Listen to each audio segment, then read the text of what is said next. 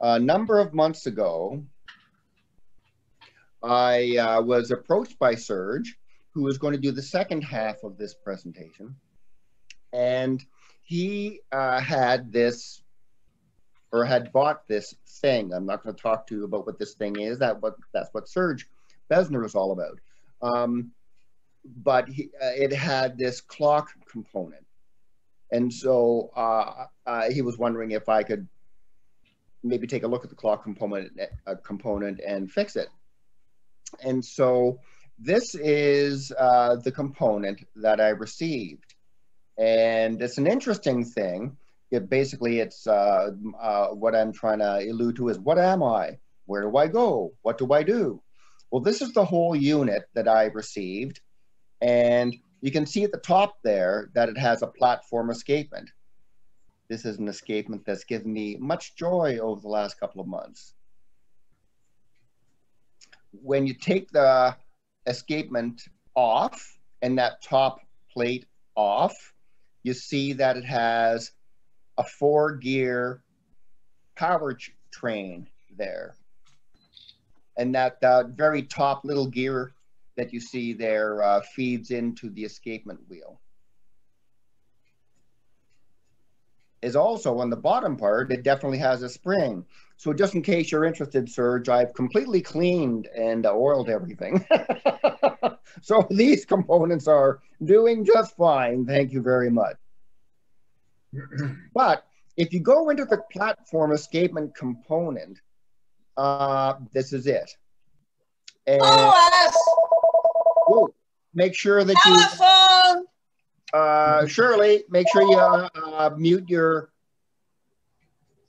I'll mute you. You're muted.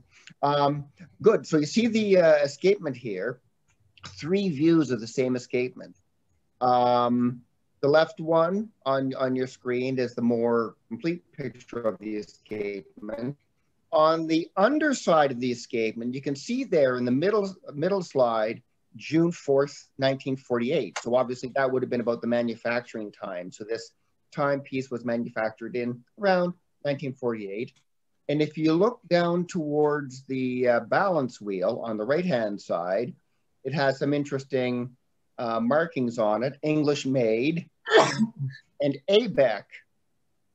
And so the question is, what is that? I tried to do some research on ABEC, and the only thing that I could find is maybe there's a relationship of ABEC turned into Smith clocks. I know there is a Smith clock manufacturing company. There was one in England. So I think maybe the two are related. But there's the escapement in question. And the question is, or not the question is, the observation is, the escapement had 2 broken pivots. The top one and the bottom one were broken. And what can we do about that? So I offered to do a pivot replacement on the balance staff. Now, of course, you start doing lots of research on the internet about balance staffs and the various options that you can do. And here's an example of the arbor part of the balance staff, or the actual balance staff itself. And lots of measurements can be taken.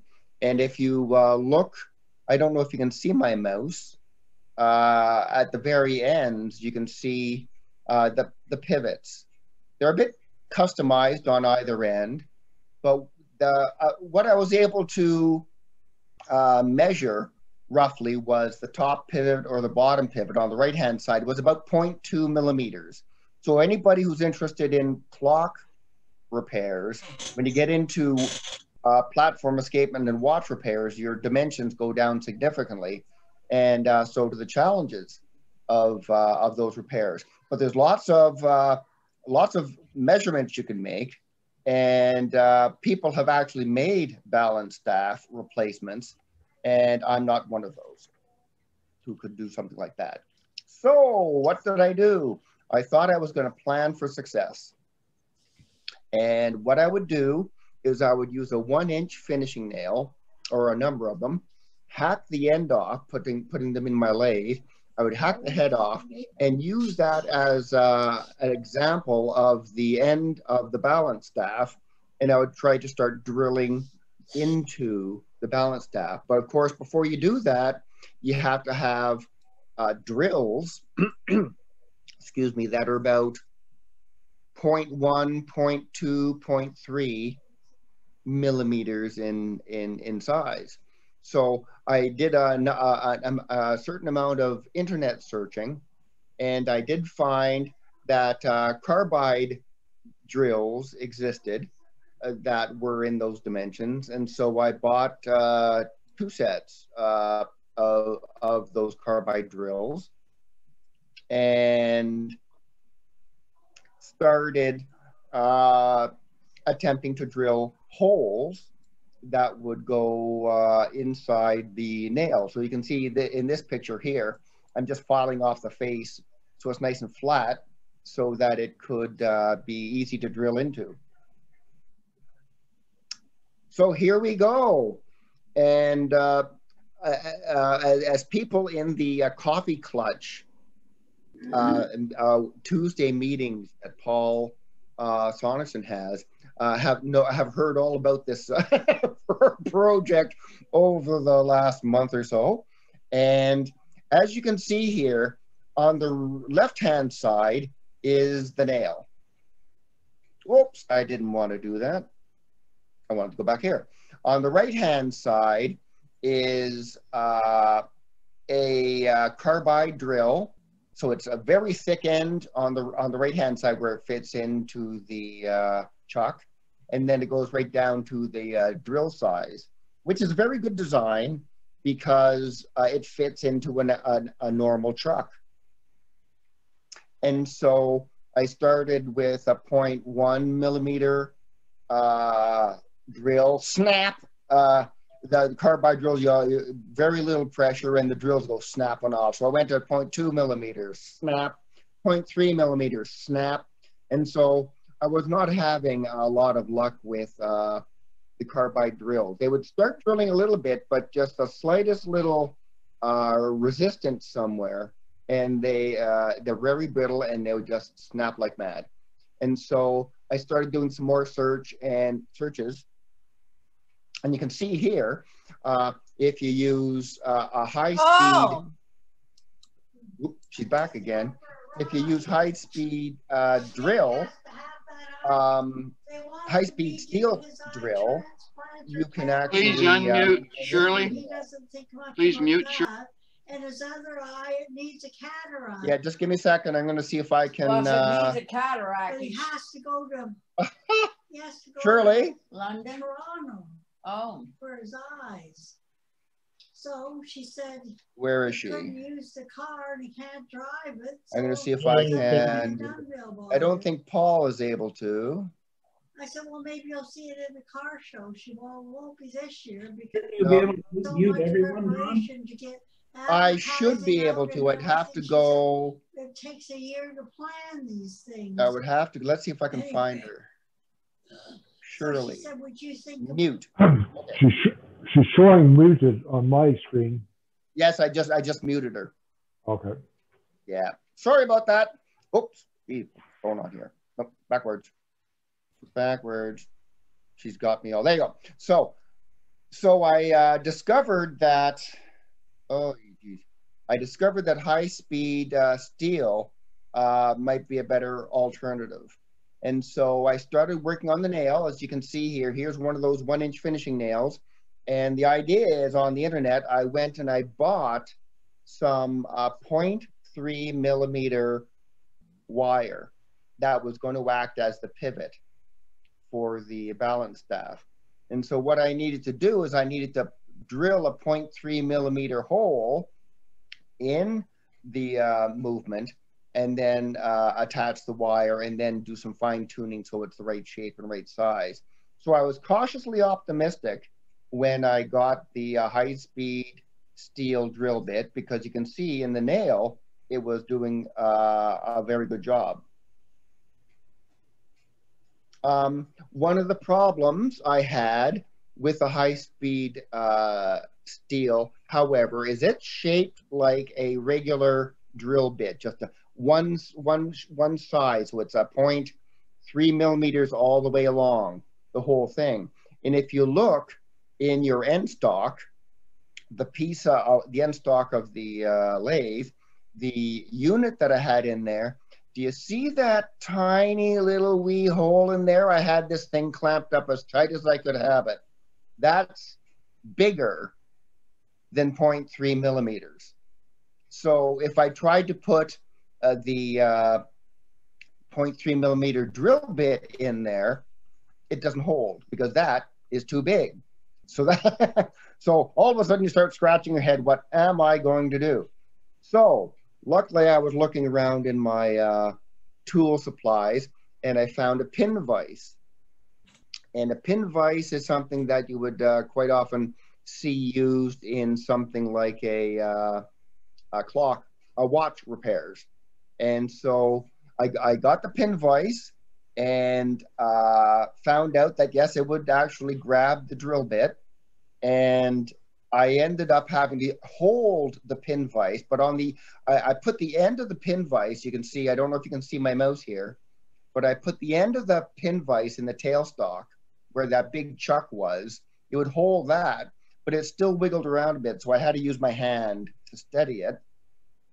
And this shows you kind of the situation. On the left-hand side, you can see the tailstock of the lathe reaching out and holding on to one side of the balance staff, while the other side of the balance staff was actually in the lathe itself. And that way I could find out or make sure that there was no jiggle room when I started turning the balance staff. So now I knew it was nice and centered, cautiously optimistic.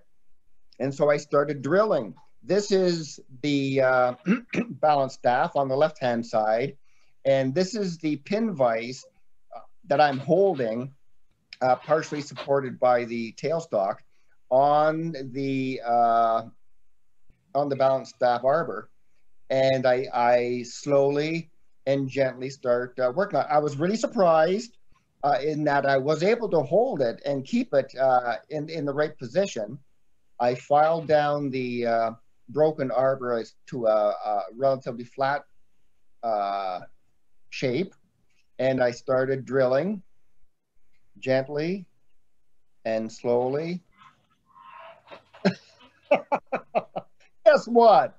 Just like people were predicting, snap, snap, snap, snap. People are saying, you're never going to be able to do it. No, it's not going to happen. And so it would have happened, or it would have worked, I think, maybe if, from a conclusion perspective, and this is more of a question for everybody, the balance staff seemed to be made of hardened steel, and it resisted being drilled. Now, I was able to use a high-speed steel drill in a nail, but it would do nothing on the balance staff. So my I guess bottom line for all of this is that I think the actually balance staff itself would have to be softened somehow so you could drill it, and that's way too minuscule for me. So unfortunately, I had to contact Serge and say, well, I have good news and I have bad news. Everything else has been cleaned on the movement, but that balance staff is not happy. And so that's the end of my slideshow. And the moral of the story is working on small pieces of equipment like that is really interesting, and I actually really enjoyed it because it's the dimension's so different. But now I'm going to ask Serge to it looks like he's doing it right now, put his presentation slideshow, and then if he would tell us his perspective of what this thing is that I couldn't fix. Thank you, Don. Can everyone hear me? Yes. Very good. So a little bit of background. I'm a weatherman. I've worked for the Weather Service for almost 35 years, so I'm due to retire this year. And I started back in the 80s, pre-computer age, when weather was monitored by humans, and a lot of the aspects of weather, whether it be recording, forecasting, it was all done by humans for the most part. And when I was about ready to retire, I started thinking about my career. And I was on the not the Environment Canada, but the federal government Crown Assets webpage. And I found what they called a barograph. And I bid on it and I won. And unfortunately, the clock wasn't working. So this presentation is about that barograph and other meteorological instruments that use mechanical clocks, all of which I've used in my career, especially early on. So since way back in the 1800s, when we started forecasting weather, humans had to, first of all, measure different elements of weather. Pressure was one of them. And it wasn't just instantaneous pressure, weight of the atmosphere, but what the forecasters wanted to know was also, what is it now, but how is it changing? So the rate of change, the characteristics of the pressure at a given point, comparing it to other points on a map. Temperature is also very important, but not just the actual temperature, but what was the highest temperature, what was the minimum temperature in the day, and were there any wild fluctuations in changes? Humidity, same thing, actual, maximum, minimum. And when it came to precipitation, obviously the total amount of precipitation in a specific time, rate, and incremental amounts. So, I mean, those are just a few of the elements that are monitored in weather. But back in the 1800s, that was pretty well all you could monitor. We didn't have weather balloons back then. We didn't have satellites, didn't have any of that. So it was very, very basic. So here is the barograph that was on the Crown Assets. And I actually took a picture of my computer with the Crown Assets webpage and the barograph itself. They were invented in 1844 and used to record continuous atmospheric pressure. And with time added to the recording of pressure, you actually got the characteristics of the pressure. So what I mean by that is, was it falling rapidly? Was it rising rapidly? Did it fall then rise? Because all of those things mean certain things to forecasters. In the Weather Service, we typically look in the previous 3 hours. So every 3 hours, we have what we call a synoptic or a intermediate synoptic observation. And the characteristic of pressure during the previous 3 hours is fairly important to us. The initial barographs that were developed back in the 1800s employed a 7-day clock. So there was 7 days worth of pressure recorded on a chart. But we found, or I guess at that time, they found that the details of the pressure changes were too small. So they employed a 3-day clock to replace the 7-day one, which allowed meteorologist or the weather observer to actually see a little bit more of the characteristics. So here's a sample of another barograph, and you hopefully you can see my mouse here. The clock is encased inside of this drum, and the pen goes up and down based on pressure. And then inside the box, you would have the charts. So typically in this box is where we would keep a month's worth of charts. These charts would then get shipped off to the head office. In Canada, it was Toronto, and they would, I guess, catalog them, put them in the archives, whatever. There's a close-up picture of what the chart looked like. And this is a description of a barograph. So hopefully you see my pen. This is the drum where the chart would rest on. And you would line it up for the specific time that you would replace the chart at. What you see here is the aneroid cell. The aneroid cell is basically just a sealed container. And as the weight of the atmosphere lessens, then whatever pressure of air which was in the sealed container would expand. As the pressure increases, then that container would collapse. So that container attached to the arm would then go ride up and down on the chart as the clock would rotate the chart.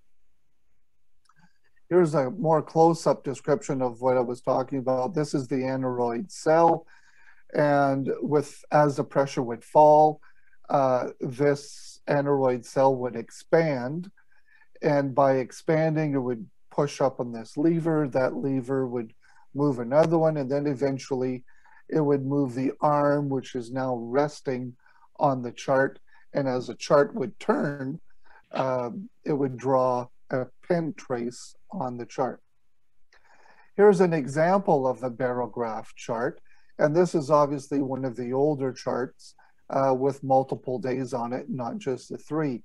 But you can see how the chart itself is calibrated, and there's the time increments as well as the chart would rotate, and you can see the pressure differences and how it fluctuated from one day to the next.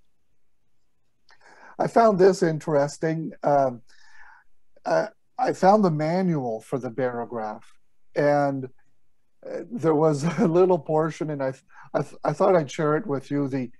The language that was used back in the 40s and 50s was very, very, how do I describe it?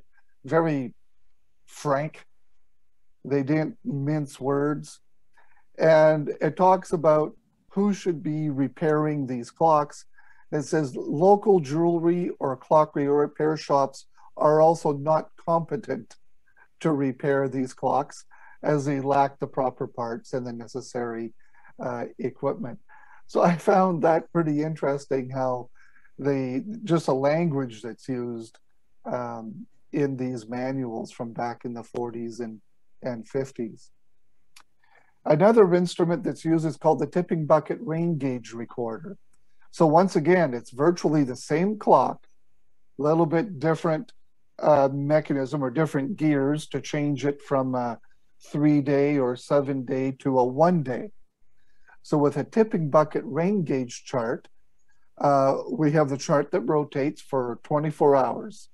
So the drum is 24 hours, and the pen trace records 0.2 millimeter of rain. So outside, we would have a large system called the tipping bucket rain gauge drum, I guess it was called. There was a funnel on top. Precipitation, rain, would fall into the funnel. It would fall in. It would hit this little bucket.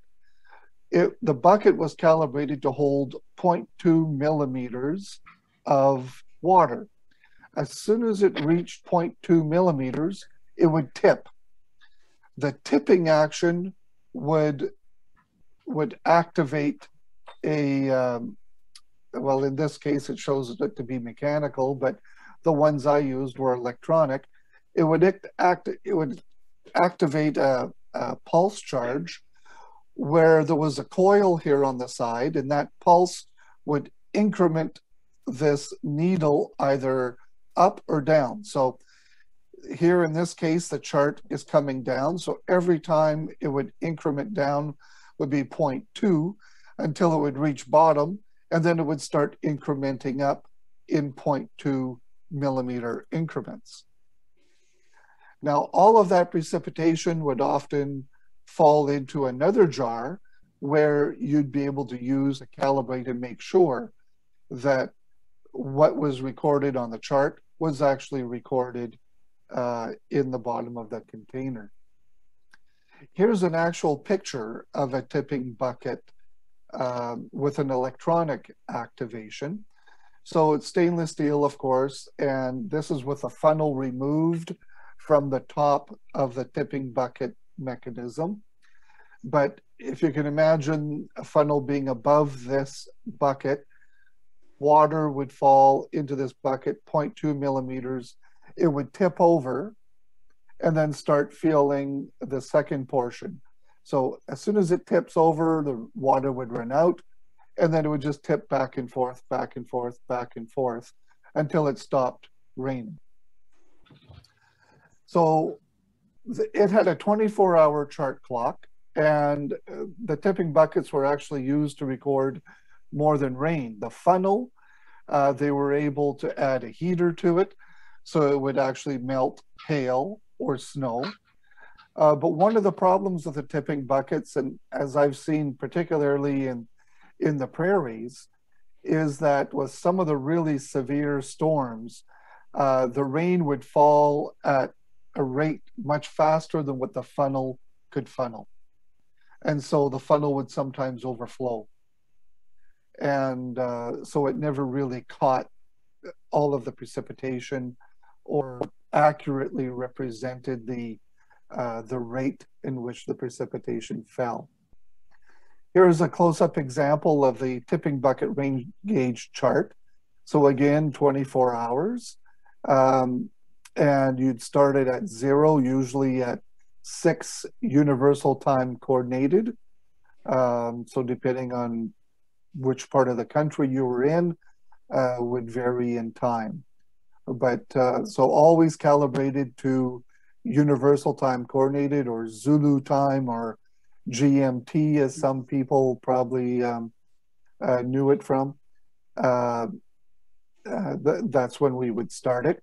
And then you can see here how, you know, there was a couple quick increments, and then there was about a 10-minute lag, and then, so you could actually measure how fast the rain fell. That information is very important, not just for forecasters, but for engineers when they're building design loads on roofs. If you've traveled across the country, you'll see how roofs of some buildings are not, like, they're not all the same slope. In some parts of the country, you need to have a higher slope on a roof. The design loads, so how many, I forget what they're called, but underneath the roof, underneath the shingles, depending on what the snow load or the rain load or hail, the engineers would identify and say, okay, well, you need to have roof joists, I think is what they're called, every 18 inches as opposed to 24. And so this information was particularly useful for engineers. We also had a thermograph. So again, thermograph measuring temperature. Same principle again, a drum and a chart, but this time the pen trace was attached to a pressure or temperature sensitive piece of metal. And again, it would record what the temperature was at different times of the day. And from this chart, we'd be able to determine, well, what was the highest temperature? What was the lowest temperature? And that was called the thermograph. We also had another instrument which employed, again, another chart called the thermohydrograph. So on one side, or on one top part of the chart, was temperature, and on the bottom part of the chart was humidity. And the humidity, we would measure that with horsehair. So on one side of the chart, you'd have horsehair strung out and attached to the arm. And that horsehair was calibrated to humidity. You could use human hair, but my understanding from when I took my courses way back when was that the horsehair was much more sensitive and easier to calibrate to humidity than human hair. But that was another instrument that employed the exact same clock in a drum to measure weather elements.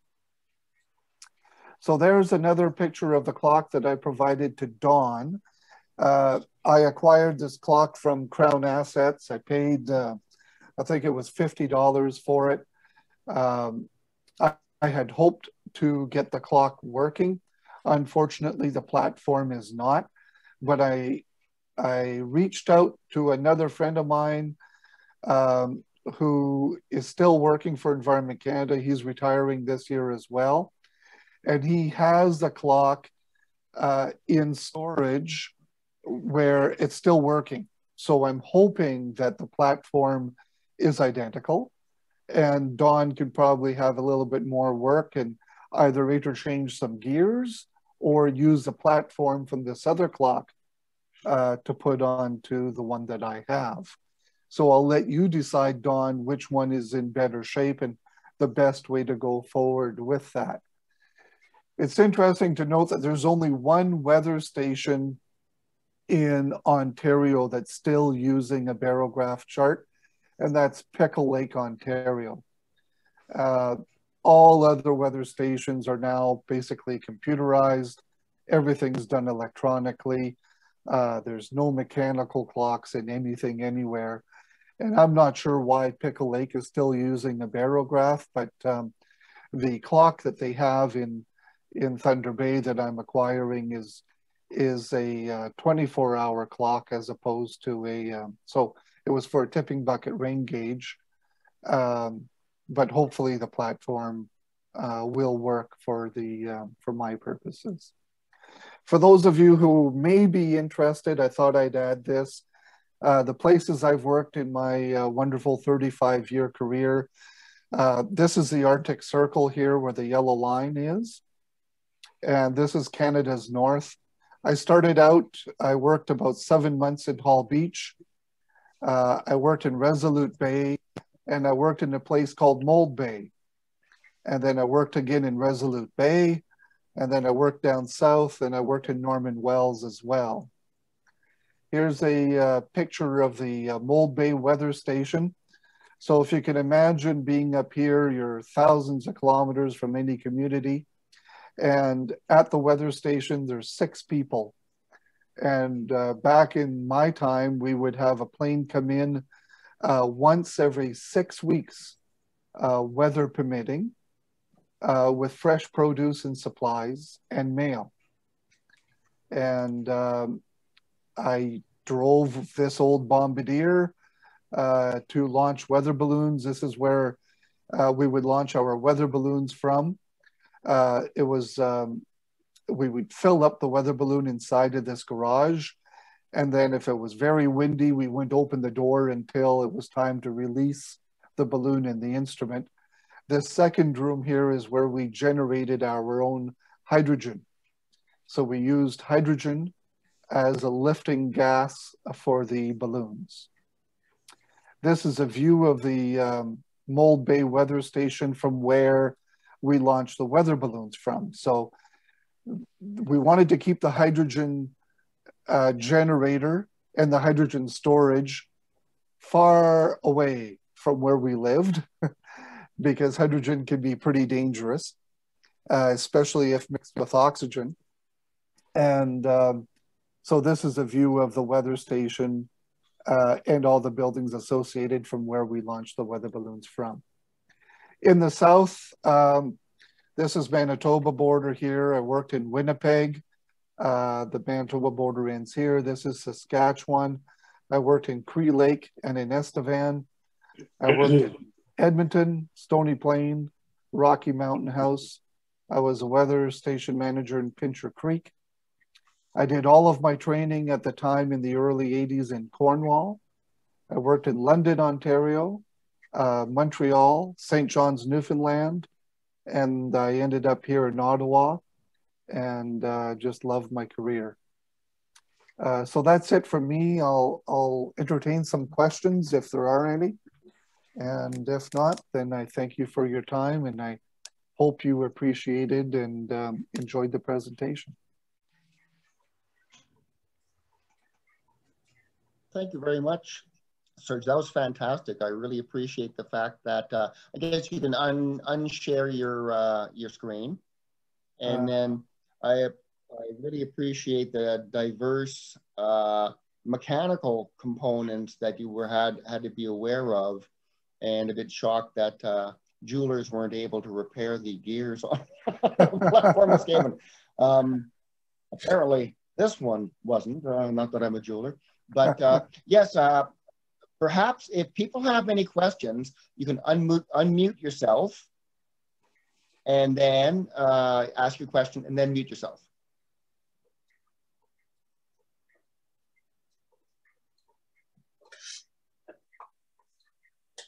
I was just noticing that ABEC stands for All British Escapement Company.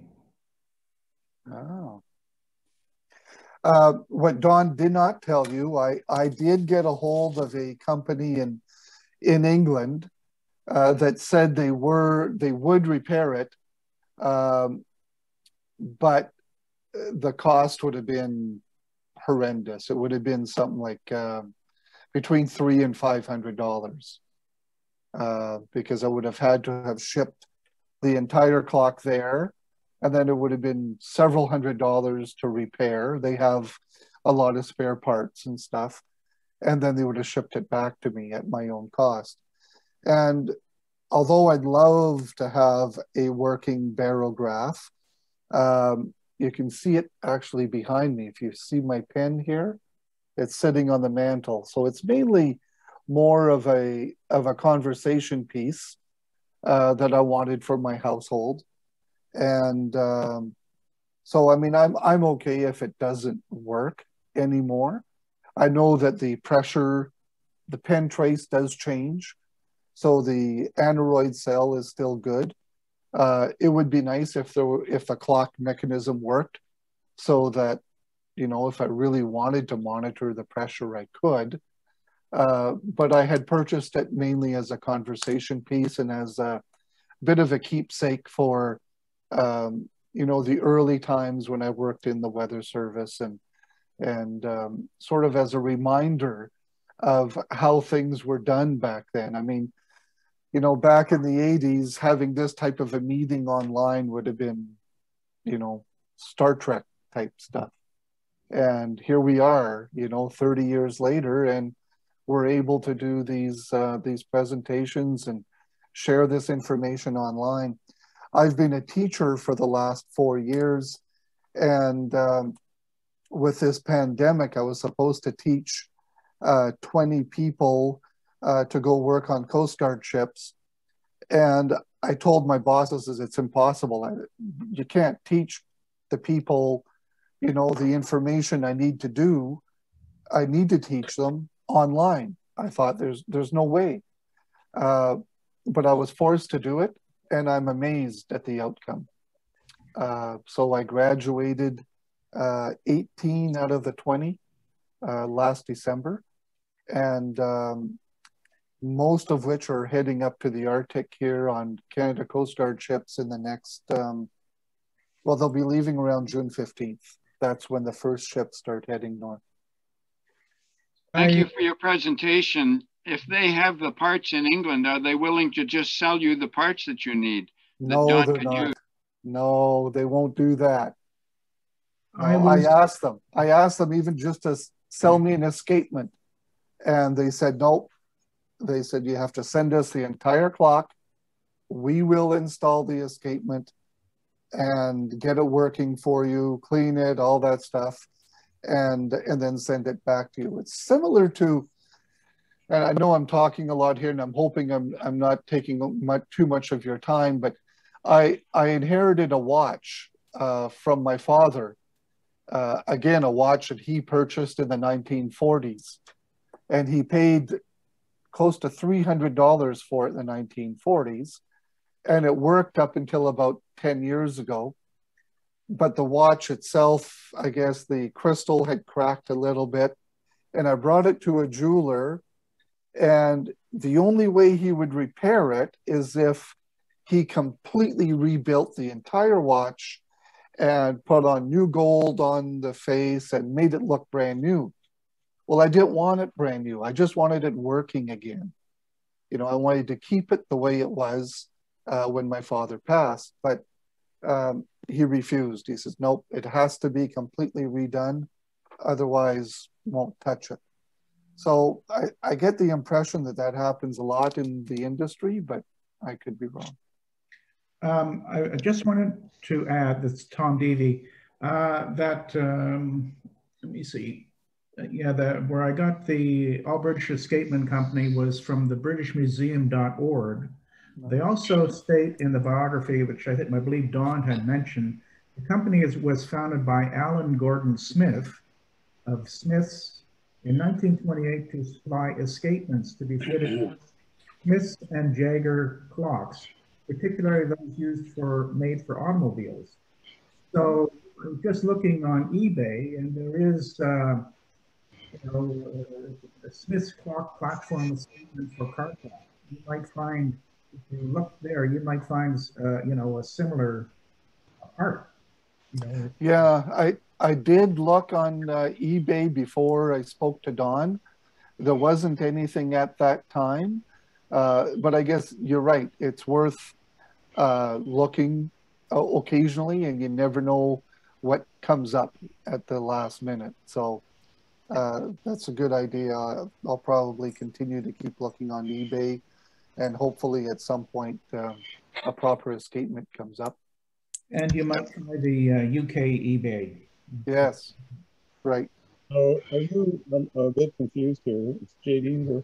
Are you looking for a full escapement? Are you looking for a balance staff to have the balance put back on, or which part are you looking for? Oh, you tell me. I don't know. I just want it working. Balance staff. Yeah, what it is would balance staff and spring. Well, yeah. No, but I mean, nobody's raising their hands. I've been wanting to intervene here because I think that in Ottawa there's ample many people with good knowledge to work on your clock, even though the company claims that they're the only ones that can repair it. And I mean, that's what the Swiss industry right now says about their own watches, that you can't send it to anyone else and they won't sell parts. But like the instructions that you read to us from the what was very blunt, and everything talked about jewelers not able to repair the clock, but they said nothing about a trained watchmaker, because there are trained watchmakers in Ottawa right here. There are some in Montreal, there are some in Toronto that could very well take on that task with less cost of shipping for sure, and able to manufacture the parts that are missing, such as like a staff. And JD's just is making staffs one after the other in his shop, and it's not impossible. These are techniques that can be taught, that can be learned, and with skills that can be perfected with time. But there's a lot of people that could repair that clock, but they need to look at it. Yeah. And just for a reliability check, I don't know how much you made per day as a weatherman, but a watchmaker should be able to earn $400 a day for his work. And so if they spend a day repairing your clock, that's worth $400. Mm-hmm. And so it's time. It's not the parts really, or the material, I should say, but it's the time. And if the watchmaker has to make a part, Mm-hmm. like a machinist has to make a part and cut teeth on a wheel, it takes time, but at the end, you'll have a clock that will work, and long after you've paid the bill, you'll be very happy when every time that it works. Thank you very much, Serge. I really liked the presentation, by the way. Thank you. You know, I am from a farming community, and weather was always important for us to know the forecast. And we were the first. My father was the first in our little village to acquire our weather radio radio with the specialized stations that broadcasted all the time. And the neighbors used to stop by our house, and we would turn on the radio for them to listen to the forecast. Yeah, that's how it was. I got to share a story with you. Early in my career, about 4 or 5 years in, I met my current wife. She grew up on a farm in southern Saskatchewan. Her father lived there his entire life and died there, as a matter of fact. And I was a young and cocky weatherman. I showed up at the farm one day in the middle of summer, and I said, yeah, this is, looks like we're going to get about an inch and a half of rain. And Zena's father looked at me and he smiled. He looked outside at the sky. He says, looked at the wind, how the flag was blowing. He says, nah, we're not going to get anything. And here I was, a cocky young man as well. Yes, absolutely. You know, almost pounding my fist. We're going to get some rain. Well, you can imagine who was right and who was wrong. Farmers, especially ones that have lived and worked the same area most of their lives, it's their livelihood. They know the weather because they pay attention to it. And it's just amazing how much you can learn about weather if that's all you do. If you're dependent on weather, you will learn weather. And whether you learn it through the books or just through observation, you can get pretty proficient at it. So, yeah, thank you. That's why they still sell the Farmer's Almanac. Yeah, the Farmer's Almanac. Yeah, don't get me started on that one.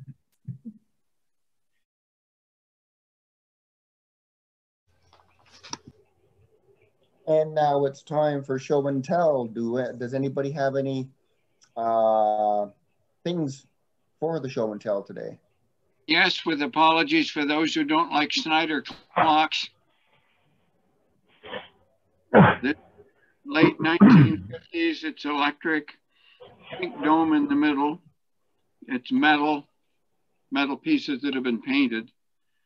And I found this one on Marketplace, on Facebook Marketplace several months ago, and the fellow wanted too much money for it. But I get back to him again 2 weeks ago because there was a generous donation to the museum that helped pay for most of it. Prices for this sort of thing, as you probably know, have gone up by a factor of 4 and 5. I would have got this for $50 10 years ago, a lot more this time. And the most interesting thing is the payment was made to Hotel Nomad in Quebec City. And the gentleman that was selling it runs the hotel, I believe. And this was in their 1950s room, driving visitors crazy who were staying in that room. I guess he must have been running electric and it may have been a bit noisy. So he decided to pull it out and sell it. And when I offered him a better price from my point of view originally, he said he couldn't do it because he paid too much for it. So there's the problem with pricing. People pay too much. And then there's the script name Snyder across the top. People pay too much for it. And we know this is late 50s because on the back it says Snyder Clock Manufacturing Company, Toronto, one of Harry Snyder's designs, and that's after 1957, late 50s. So love it or hate it, there you are.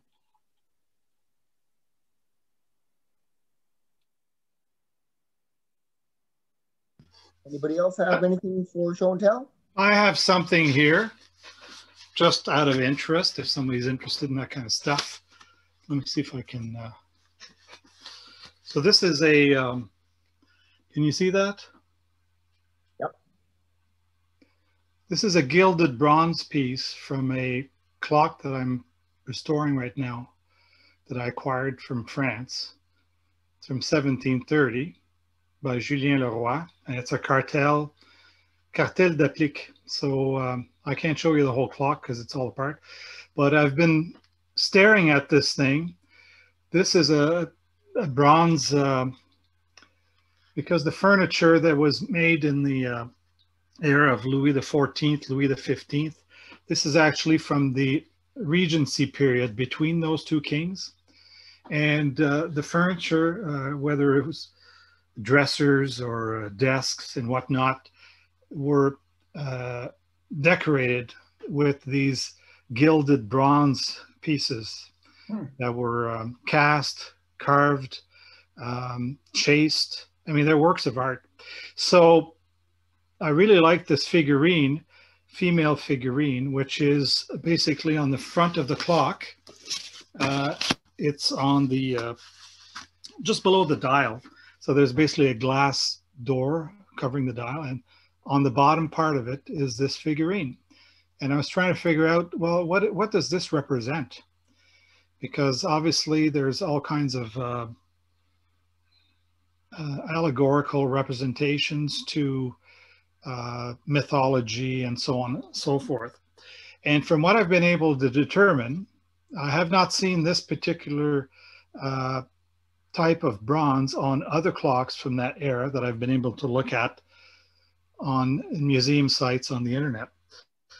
But it represents a goddess called Keto, C-E-T-O or K-E-T-O.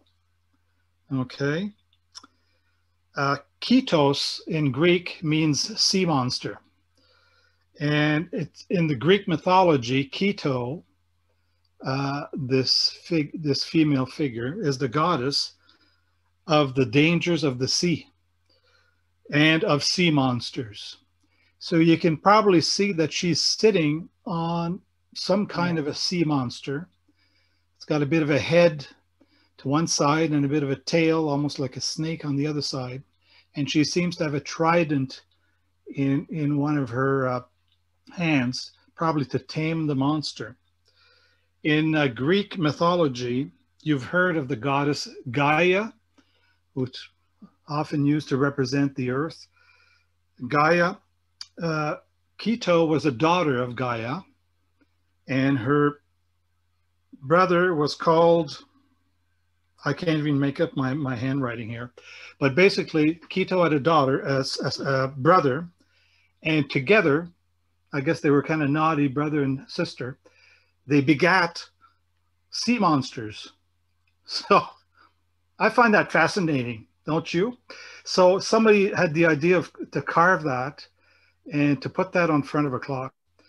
My thinking is that there was talking about David Soval's book earlier about finding longitude.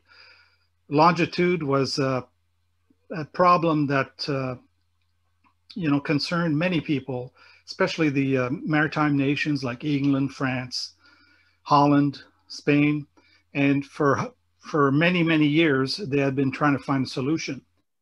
And in 1730, when this clock was made, it was still a solution looking for a problem looking for a solution. So I think the reference to the goddess of sea monsters, which people felt were responsible for sinking a lot of ships. Well, it wasn't that. It was the ships would basically run aground on rocks or sand or reefs, because they couldn't figure out where they were on a longitude perspective. And many, many, many ships, many, many lives were lost by the seafaring nations until finally, in the later in the 18th century, people like Harrison in England, Pierre Leroy, and Berthoud in France basically figured out a way to measure longitude using a clock. So I think that's the reference to that kind of problem that people were having, and clockmakers were very much engaged in trying to find a solution to the problem of longitude. And that's my best guess. I mean, someone could argue with me, if I was speaking to museum conservators, but that's my thinking as to why they put that goddess on the clock that I own. There you go. My little show and tell for today. Right.